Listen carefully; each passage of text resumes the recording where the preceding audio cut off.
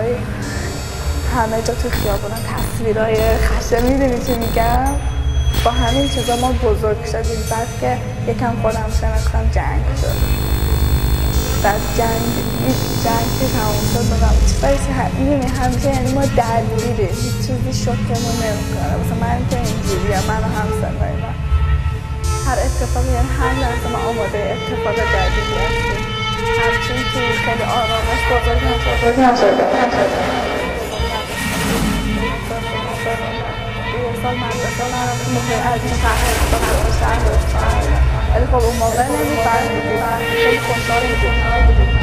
بچه‌ای که همساله ما بودیم موسیقی مدرسه نمی‌رفتیم.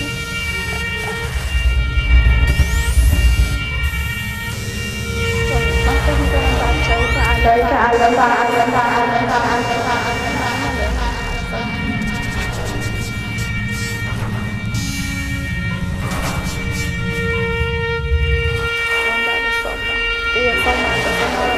از این شهرستان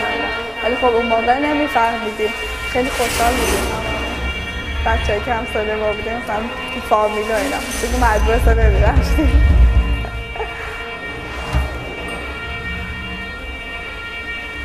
من فکر میکنم بچه‌ای که الان به حال یکم عصبی‌ان و فلان اینا همه مال 8 سال جنگ هم باشه.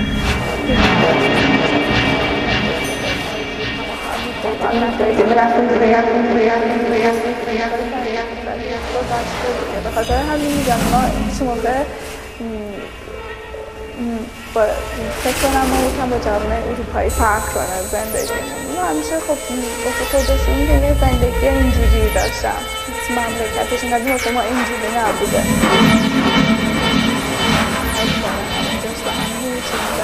طبقه بالا داره تا طبقه پایین میتونی خود من عکسامو که ببینی من دارم جوانای ایران کار میکنم که جوانای ایران هم خیلی معمولی هن و آدمای غیر عادی نیستن. اینا مثل همه جوانای دنیا درس میخونن، دانشگاه میرن، اسمی میکنن، میدونی مثل همه یه چیز کلیشه ثابت ایران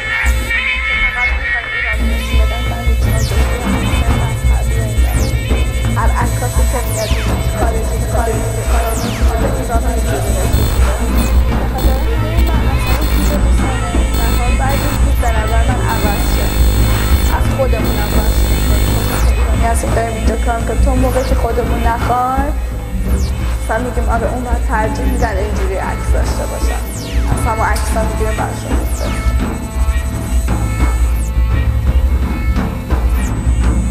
اگر مشهد زمین رو به معنای واقعا مشهد شیری کردیم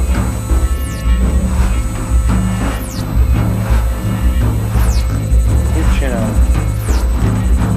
فقط رو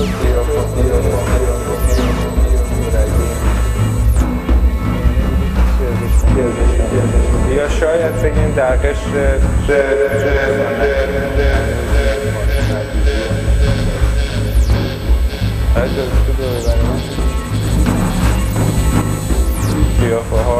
قیافه های نیمه طول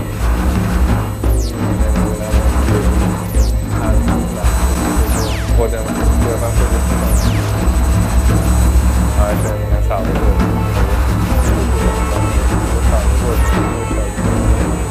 جزای کشتی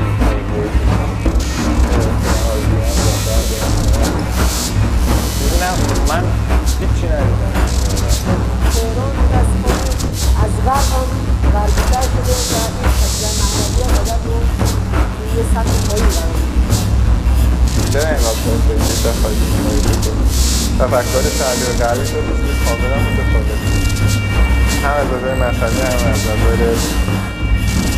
فکری اجتماعی فرهنگی از هر نظری بگید تفکراتون کاملا فرق می‌کنه. اون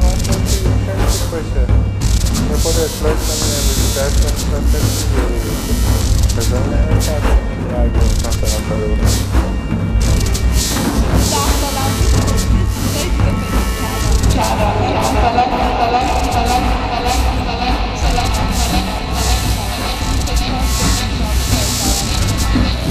چیزای بچه خونه تر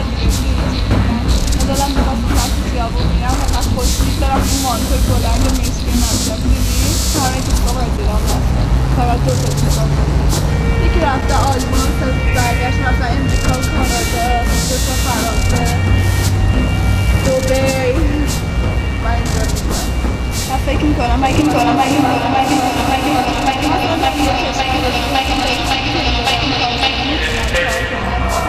اینجا واسه موقعیت کاری من خیلی بهتره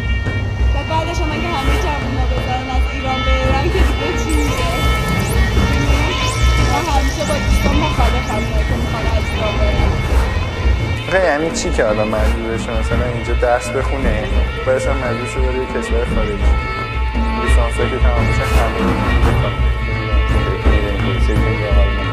میتونی به ژاپن برای تحصیل تمام کردن تحصیلات میرم ولی باید برگردم ایران کشورم قرار نیست همه برم همه تو ایران خلاف کنی هر کاری که جوان کنه خلاف کنی آقا جوانای کار زیادی نمیتونن انجام بدن همون کاری که میتونن انجام بدن خلاف کنی نشستن جوان توی پارک یه سر کوچه برای اونا خلاف کنی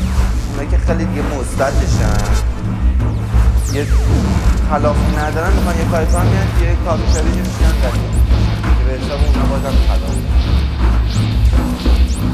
آزادی یعنی که آدم حالا اون آزادی شما مد نظر یعنی که آزادی یعنی اینکه انسان همون کارها میتونه آزاد باشه مثلا نه اینکه تو کارهای مثلا خلاف اینکه مثلا من برم تو کار کسی بهتره بگم برم هیچ کسی نمیشه چه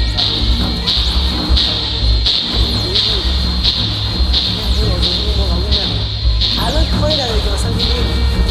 مثلا یه پسر دختر گرفته تو حالت مثلا خیلی ناجور تهران یه مدت پیش خیلی صحنه مثلا عجیب گرفتن مثلا چند تا دختر رو چند مثلا توی خونه مرغ زدن و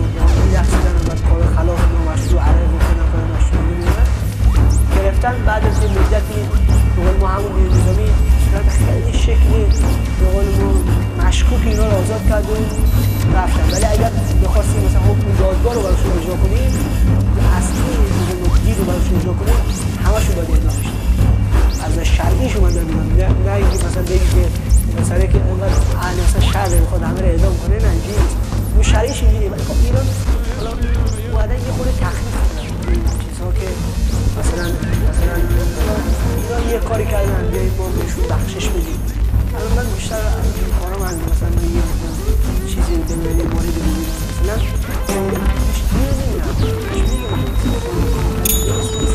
یواش خیلی دوستان آروم اگر